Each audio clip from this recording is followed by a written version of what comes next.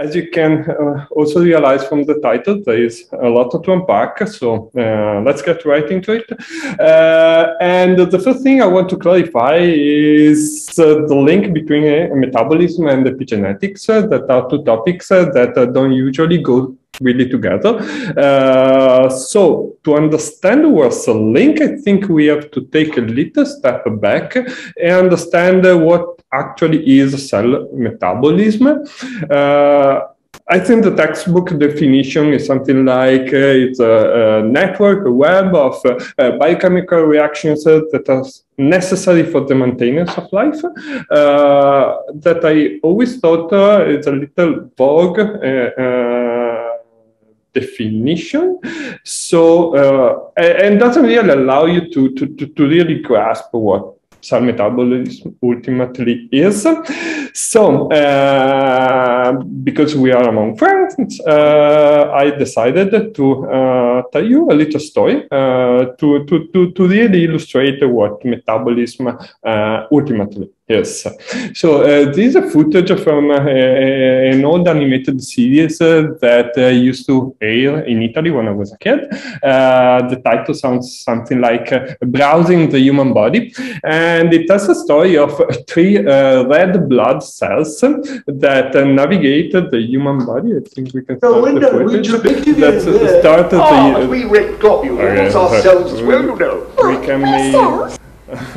so basically these three blood cells navigate the human body, and in the journey the old fella, that is that guy right there, tells what different organs and tissues do and how they work. In this episode, you can see the nutrients are uptaken by the cells and travel within the cells. So you can see you can see now the footage restarts. But in any case, you can see the carbohydrates that are that little, you know, this candy. You can see the lipids, the yellowish creature. You can also see the proteins that are, you know, the check right there, the checkup guy in the back. Okay, so there's no way I can play this footage. But in any case, in this episode, these nutrients enter the cell, travel within the cell, and ultimately reach the mitochondria.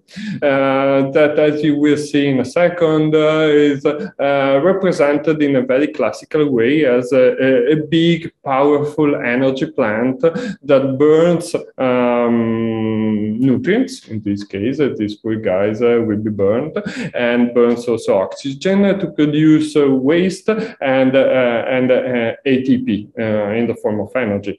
And of course, this is an educational content for kids. It's a little simplistic, but at the end of the day, it illustrates really well what metabolism, here is the energy plant, what metabolism is, that is a source of energy and biomass to support cell growth and function. And indeed, products of cell metabolism are really crucial components of the cellular architecture, are really building blocks for every structure that is present in the cells, or they are energy equivalents that are necessary for the carrying of different functions. But as it turns out, always in biology, things are not that simple, and we demonstrated in recent years that metabolites also influence signaling events. And this largely because several metabolites are cofactors or substrates for chromatin remodeling enzymes. And their ability to influence chromatin architecture and gene expression down the line.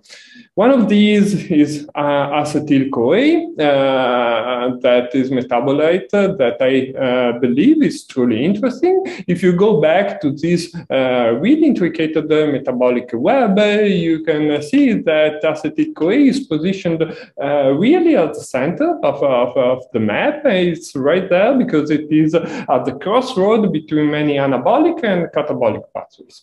So if we take a deeper look at acetyl-CoA, we realize that it is present both in the mitochondria, where it's part of the TCA side, the Krebs cycle. And it's also present in the nucleocytoplasmic compartment, where is the building block for the synthesis of lipids, among other things. But what makes acetyl-CoA truly interesting is the fact that it is also the sole acetyl donor for every single acetylation reaction in the cells, including histone acetylation. And we found that its level dictate levels of, are in equilibrium with the levels of histone acetylation. So simply put, the more acetyl-CoA you have in the cells, the more acetylated are the histones.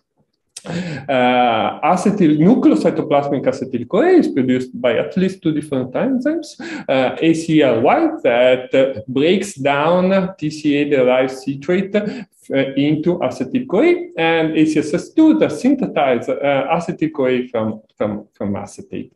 In most conditions, the role of ACLY is predominant, although there are conditions such as hypoxia or tumors in which the role of ACSS2 becomes more significant. You can probably appreciate these in this plot. You can see the several histone acetyl marks are reduced in ACLY deficient maps. We demonstrated these in several different contexts, and it's also been shown by many other groups over the past five years. And although this was important to be shown, it's probably not shocking because targeting ACLY, you really mess with the ability to produce the acetyl donor.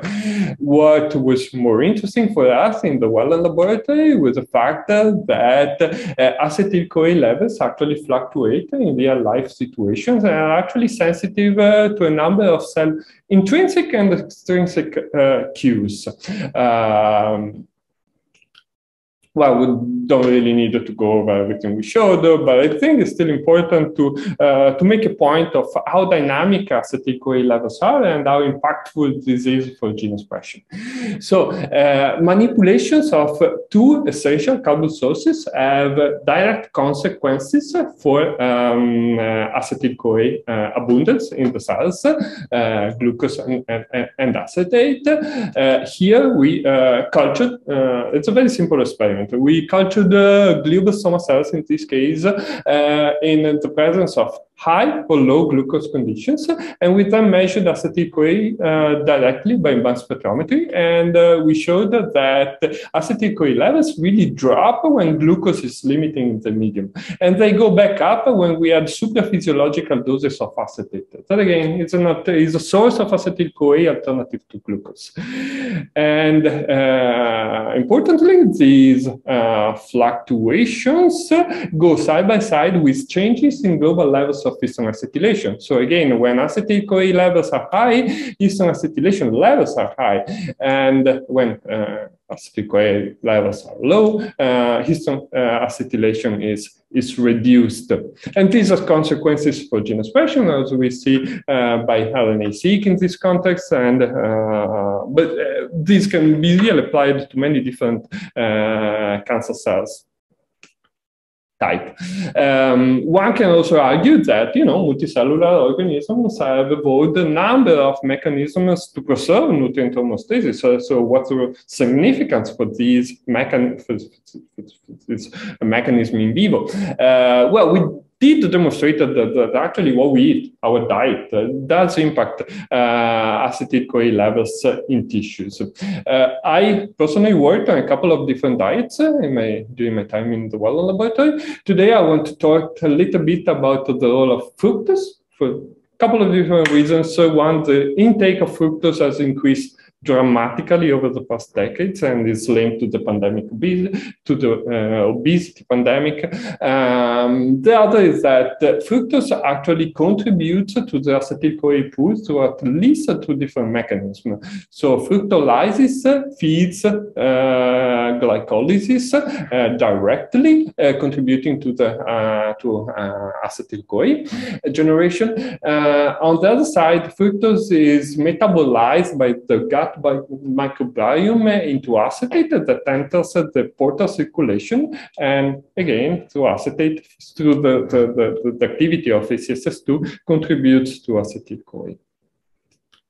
So we did demonstrate that fructose feeding elevates acetyl-CoA levels in the liver, and these has consequences for histone acetylation at a number of different genes. Here we focus on lipogenic genes, but we are excited to look at more genome-wide regulation of the epigenome. So all these to tell that acetyl-CoA levels fluctuate all the time and dictate the epigenome.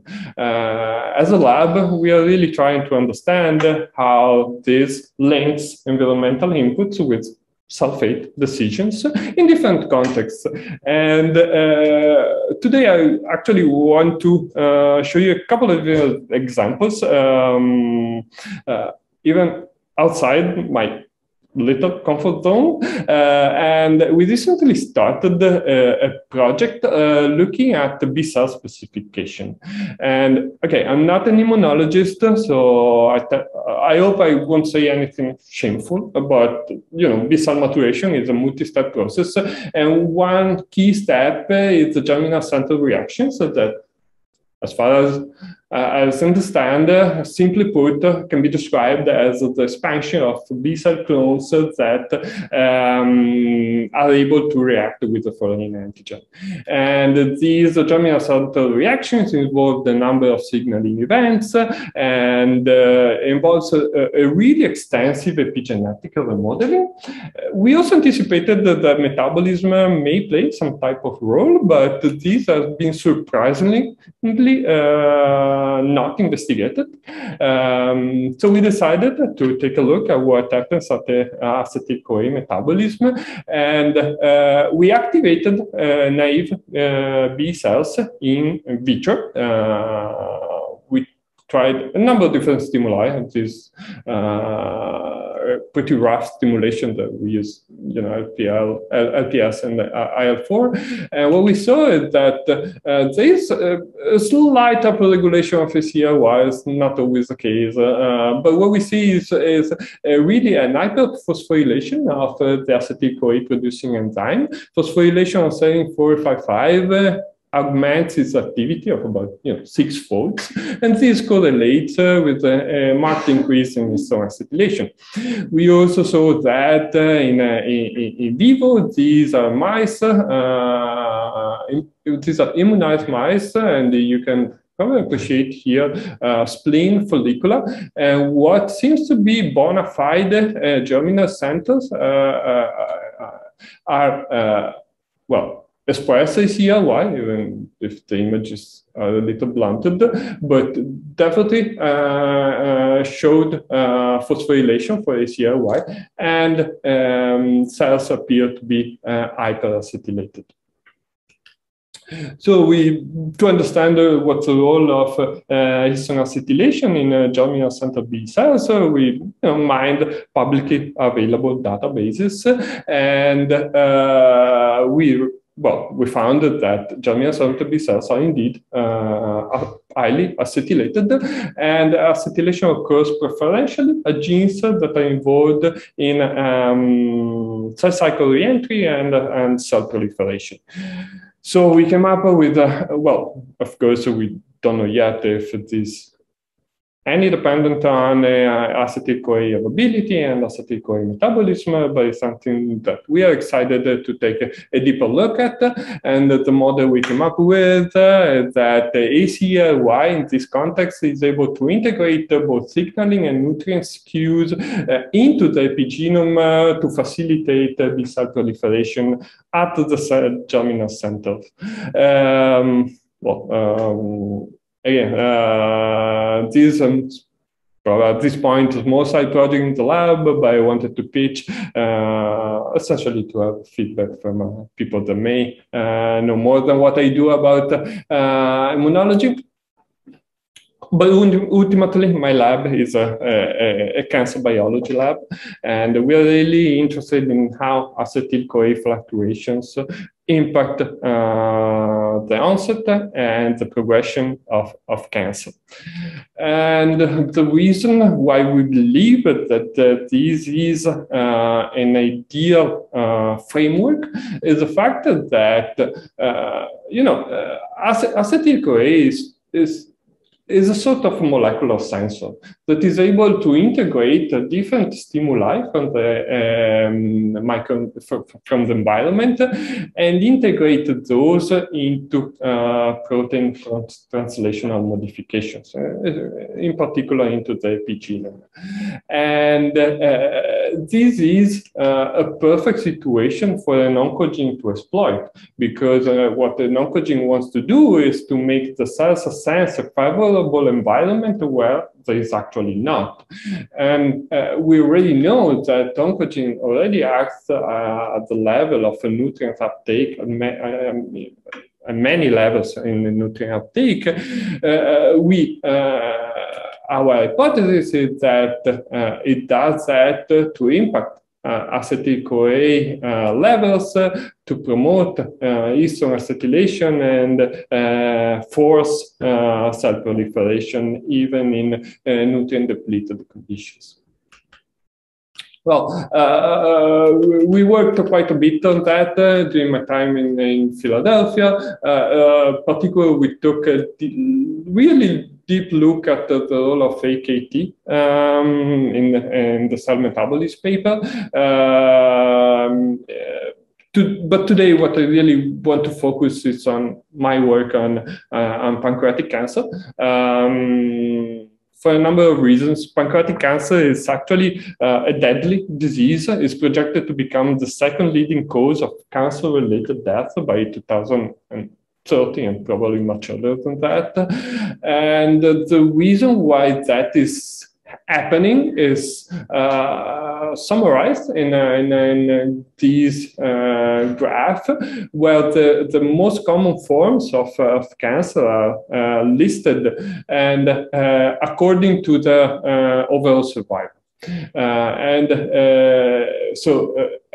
For example, here you can see at the top of the list that testicular cancers had a very good prognosis, 5-year survival already in the early 70s, and the progress that has been made over the past 50 years made this type of cancer almost curable. 100% of the cases,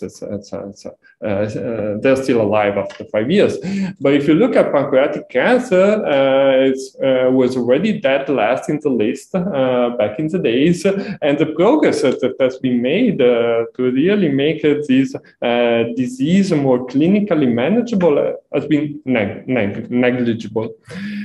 So there is a lot of room for research, and despite that, we do know that pancreatic cancer has a almost universal association with activating mutation, KRAS mutations. So KRAS is mutated in almost every single patient, more than 95%. And so this has led to the hypothesis that oncogenic KRAS may be the driver for this disease. And indeed, the mice that express the oncogenic form of KRAS in the pancreatic epithelium spontaneously develop a form of disease that is very close to the human disease, both in terms of histological features and in terms of progression. So these mice first develop metaplastic and then dysplastic lesions within a few weeks, and these preneoplastic lesions eventually evolve to become overt carcinoma in a matter of a couple of months, and they die soon after that. In this model, we had a look very early on in my postdoc what happens at histone acetylation, and we saw that histone acetylation, both for H4, histone H4, and for histone H3, is really sustained throughout the different stages of the disease. But what was interesting was the fact that histone acetylation was already elevated in very young animals that have not developed the disease yet. And you can probably appreciate better in this slide the difference with the wild type situation. So these are wild type mice, well, so these are pancreas of wild type animals, stained for tetraacetyl H4, that is a form of histone H4 that is heavily acetylated on all 4 lysines of the histone tail. So you can definitely detect regions that, I mean, structures that are acetylated, like the ducts and the Langerhans islets. But most of the parenchyma stains negative, whereas in KRAS expressing animals, now most of the cells are positive for acetylated distance, and this elevation in histone acetylation seems to be relatively specific for a subset of cells in the parenchyma that are the acinar cells. So, to understand whether these have anything to do with acetyl CoA metabolism, we decided to isolate acinar cells from mice and measure acetyl CoA levels, and we found that acinar cells expressing the mutant form of KRAS had elevated the levels of acetyl CoA. So at this point, we knew that KRAS mutations were able to alter acetyl CoA metabolism in a way that, was able to alter acetyl CoA ability. How is impacting the tumorigenic process? Acinar cells are a very interesting cell type in this context because there might be some type of boring cells. They are very post-mitotic cells, very specialized. They basically are responsible for the production of digestive enzymes in the pancreas. But when KRAS is mutated, these cells somehow undergo a differentiation process, and they eventually acquire a more data-like phenotype.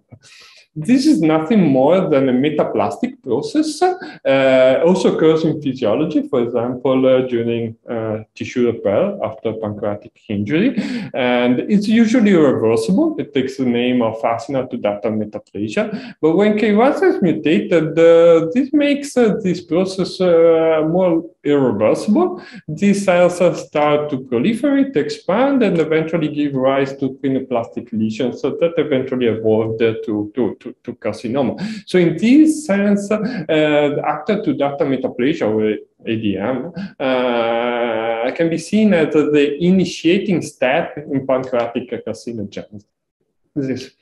And luckily for us, there is, these can be modeled ex vivo.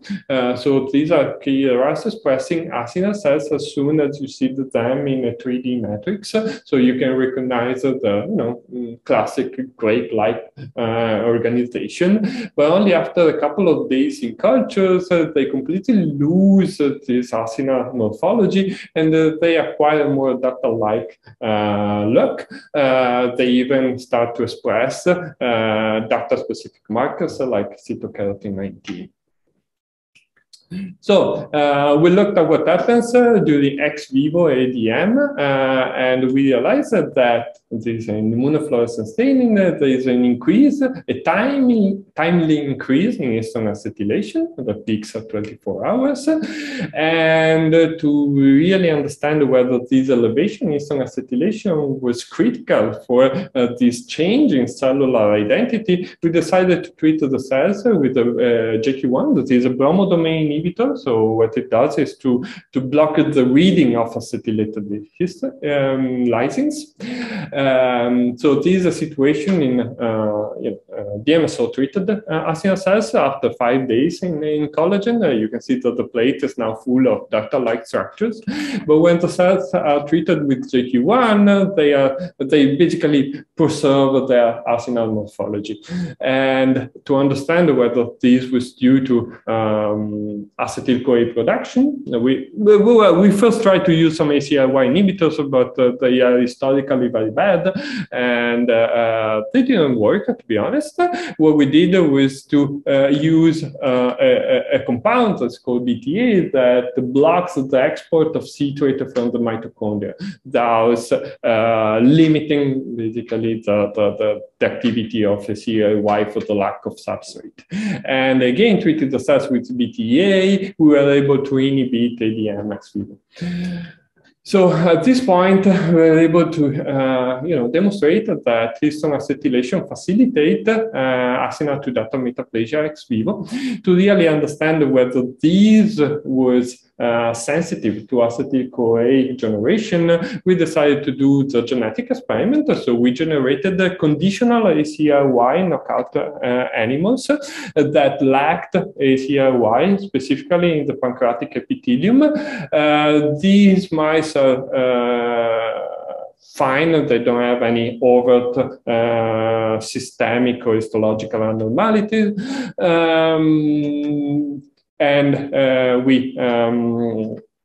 So we moved on and we crossed them with KRAS expressing animals. And as you can see, ACLY proficient animals developed a number of prenoplastic lesions. These are mice sacrificed at 4 months of age. The absence of ACLY really decreased the number of tumors, of prenoplastic lesions that form in this 4 month span. And when we looked at the status of histone acetylation, we found that the absence of ACLY really wipes off the histone acetylation, specifically in acinar cells. Ductal cells are able to still sustain high levels of histone acetylation through other means. So, we have more in the story, but basically, I hope I showed you today that we demonstrated that KRAS mutations are able to impact acetyl-CoA availability in pancreatic acinar cells to boost histone acetylation and facilitate this change in cellular identity that is the initiating step for pancreatic carcinogenesis. I didn't mention that we did report several other KRAS-dependent disturbances in this model, including that the excess of acetyl-CoA also feeds the de novo cholesterol synthesis that also play a crucial role in ADM. And is still something that we're working on in my lab at VIMM. But the core business of the lab is really trying to understand how the activity of ACLY impacts sulfate decisions, in particular ADM in cancer. And I think that there is a lot of meat left in the bone. In particular, we never really elucidated how acetyl-CoA gets elevated in the first place. So what really causes this elevation in acetyl-CoA, in nucleocytoplasmic acetyl-CoA? And we do believe that the KRAS induces some type of alterations in mitochondrial metabolism that forces the export of citrate. On the other side, we never really defined what are the regions of the chromatin that are really sensitive to acetyl-CoA fluctuations and are important for pancreatic carcinogenesis, and to what extent those may be manipulated by metabolic targeting or dietary interventions. So we did start, those are two questions that I tried to address right off the bat when I started my lab. And so we did look at what happens to mitochondrial metabolism when KRAS is mutated. To do that, we used a mouse model in which oncogenic KRAS can be activated timely by the injection of tamoxifen, specifically in acinar cells. And in this model, through higher resolution spirometry, we saw that mitochondrial metabolism is definitely not impaired. If anything, is improved. In particular, there is a very significant increase in the respiratory capacity. And this aligns well with a number of previous reports. And really, in our quest to understand what happens to mitochondria when KRAS is mutated, we looked at a number of morphological and functional parameters. I don't need to go through everything that we did. Long story short, not much is changing, but this very remarkable tightening of the mitochondrial crystal. So I mean, you may be more familiar with what a crystal is. I was actually not only a few months ago. So a quick reminder, mitochondrial crystal are invaginations of the inner mitochondrial membranes that occupy the mitochondrial matrix and actually allocate the respiratory complexes. And generally speaking, the tighter the crystal are, the more efficient is mitochondrial respiration. So this goes well with our previous data. And what is interesting is that this is also compatible with upregulation of a protein called optic atrophy protein 1. What this protein is basically a molecular staple that keeps the crystal tight and also induces the biogenesis of new crystal. And indeed, when we retrospected these are 266 cells with mutant KRAS, we did see that TOPA1 is specifically upregulated across a number of mitochondrial proteins. And I was lucky enough to work next door with one of the world's most renowned mitochondriologists, Dr. Lucas Corrano, that had developed a few years back a mouse model in which OPA1 is slightly upregulated in the whole body. So we're talking about 20-25% of upregulation at the protein level.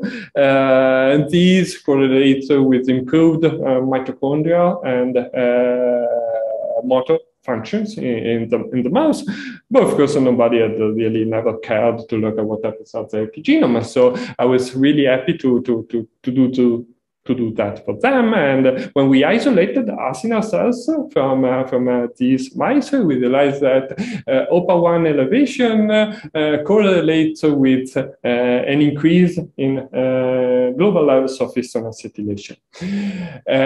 These are cells isolated ex vivo, but we saw that also in vivo. These are pancreatic tissue slides stained for, again, tetraacetyl H4. And we saw that OPA1 upregulation leads to also increase in widespread increase in histone acetylation in the pancreatic parenchyma, especially, it's a scattered effect, but in any case, there are cells that are even more susceptible to OPA1 upregulation. Of course, we have still many questions to address. First, how OPA1 exactly rewires the epigenome, and whether this is ultimately dependent on acetyl CoA abundance. And we're working on that. Also, we are trying to understand whether OPA1 genetics may impact the tumor formation in vivo. And I hope I can show you data in the near future. On the other side, we're really interested in what happens to at the level of the epigenome, and that is a trickier question to address. We decided to do that in collaboration with Rich Chandavani at Cornell in New York. He pipelined a very elegant system in which he is able to trace acinar cells undergoing acinar to data metaplasia in vivo upon the injection of a cholecystokinin analog. He is able to FACS sort cells undergoing ADM and to perform a number of epigenomic profiling. We don't need to go into details at all. But in any case, we are layering ACR. Well, we initially thought to layer in ACR-Y in this system. Now we are considering moving toward manipulation of OPA1 in the same system.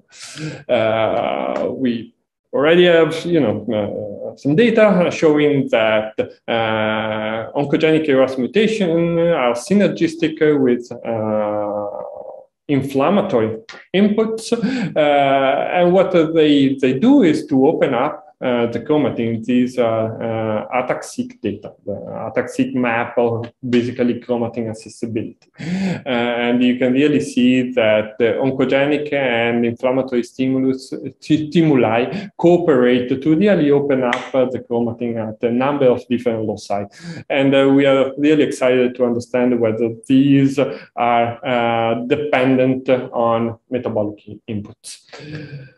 So with that said, I really want to thank my small, fun, and growing lab. And you may recognize Marco. They used to be in the Cell Lab, and my funding, and my great collaborators in Italy and around the world. And I thank you, you all, both here and in the room and online. And happy to take any question.